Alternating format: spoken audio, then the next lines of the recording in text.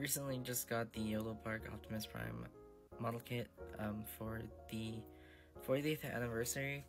I pre-ordered it because I love Optimus, and I don't know what I'm doing. I just figured I'm just gonna make a TikTok about this because I'm bored. Anyway, look, it is in fact 40th anniversary, so that's cool. This is the back.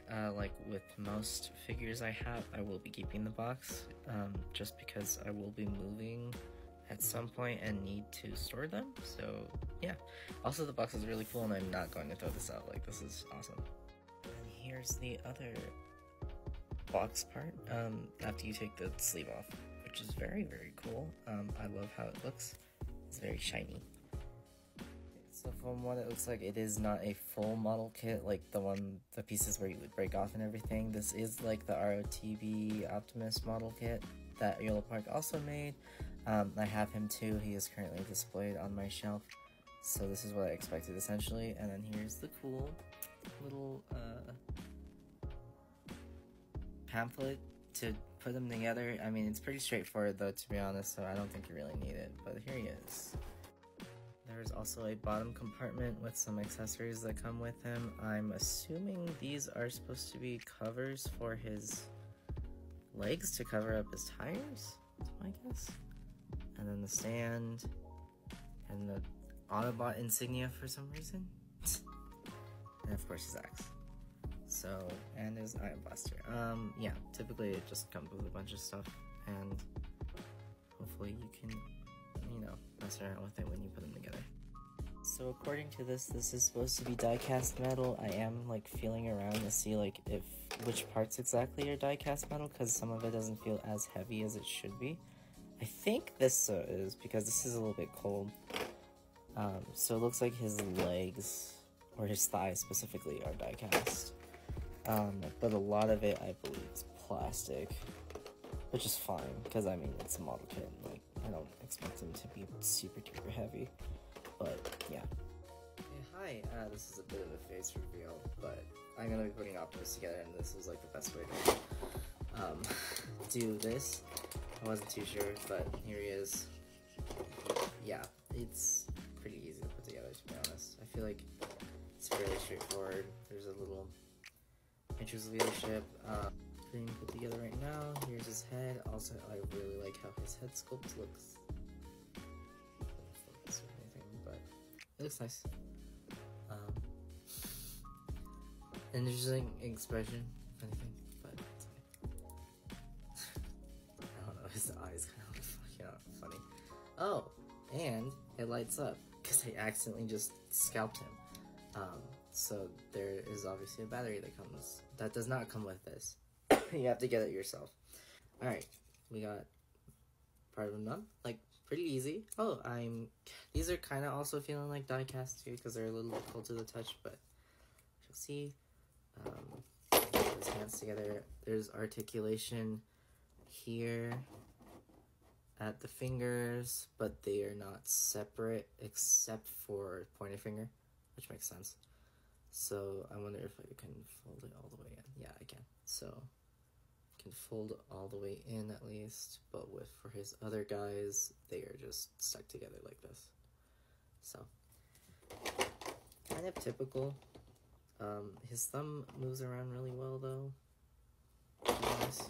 And then put together. I really like the painting on these, honestly. Like, especially the scratch marks. It definitely gives more like he's not perfect, which is exactly why I like that. It's so fun. Oh, these are also die-cast.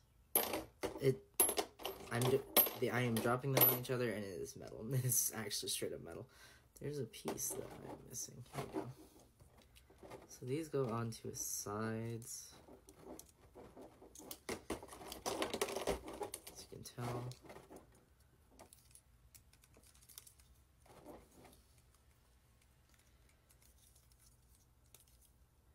And then after this, like, oh, that sounds like a ratchet joint. So hold on, let me push this in a little bit more. Was that a ratchet joint, or was that just it cracking? No, I guess it is a ratchet joint. It just clicks once. Anyway, talking about his articulation this time, his arms can bend. his arms bent, which is nice. He probably has full rotation. Yeah, he has full rotation on his arms, although it does kind of pull him out a bit. This is how good his neck, how far he can swing that neck, which is fine. That's good, not bad. Yeah, I think it's just normal. And of course he can do this. his chest. I don't think there's much of an ab crunch that he has. So this is as much as of an ab crunch that he has. And then yeah, it's okay. And of course we got his hip flops, and then see how good he can do a spread. I have to move his arms up though. And yeah, pretty good.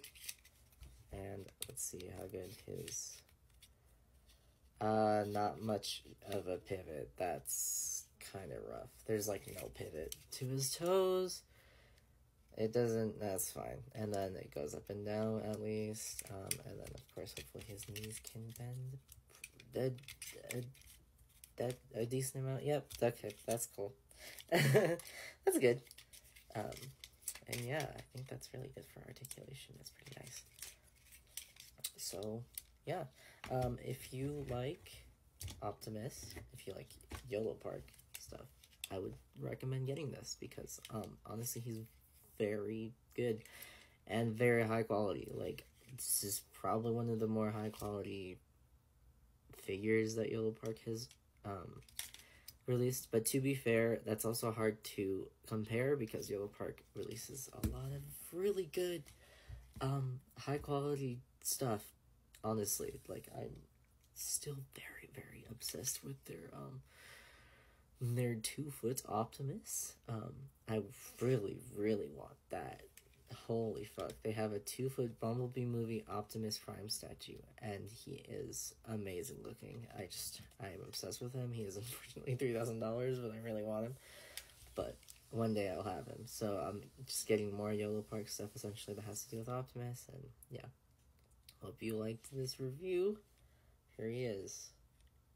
In all his glory.